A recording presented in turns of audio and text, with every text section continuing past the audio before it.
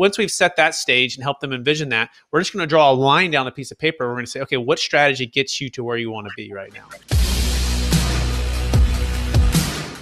Brett, I'd be curious, with your involvement in these transformational exit strategies and plans, how do folks find those opportunities to maybe if somebody's looking to exit, how do they pick up those opportunities? Is there marketplaces for this, or how does that usually work? Yeah, so the first thing is the strategy and the vision for what they're looking for, right? So we're going to help them map that out.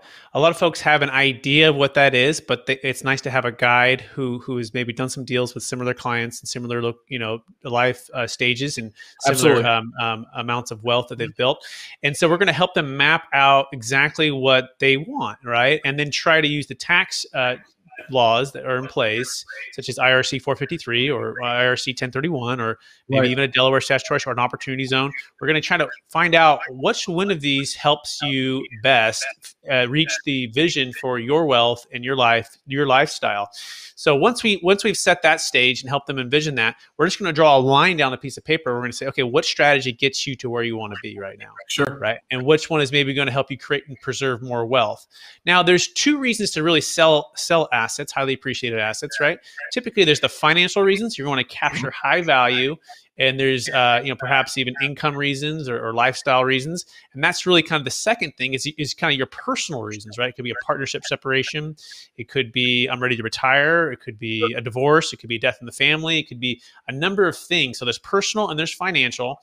And really, we're going to encourage our clients, potential clients, to say, hey, I'm not sure of the personal ones, but those you have to clarify. It's a good time, good motivation to sell.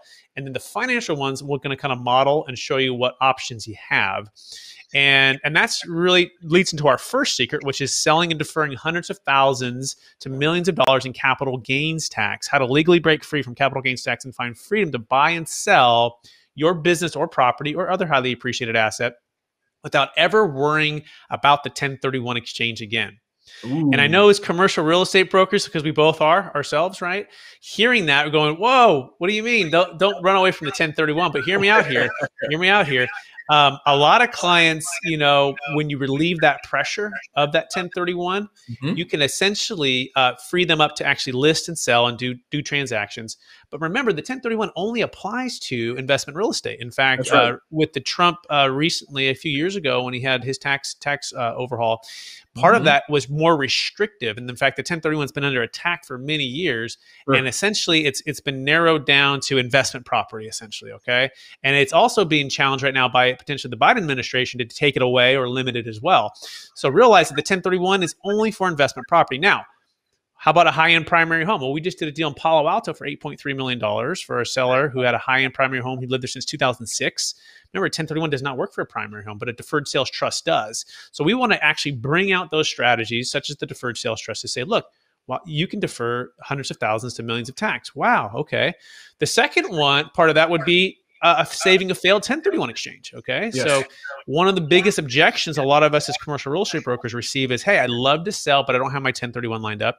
Or I'd love to sell, but none of these deals make sense, right? I'm afraid if I get out into my 45-day, window here, I'm going to run out of time, and I'm going to be set in a forced marriage. We call it a shotgun wedding, where you're getting engaged in 45 days, married in 180. So we want to relieve that pressure. Yeah, relieve that pressure. And then, by the way, give them time to go back into real estate whenever they want, which is part of that secret, which is buying without having to worry. So any thoughts on that, Logan, so far, or questions?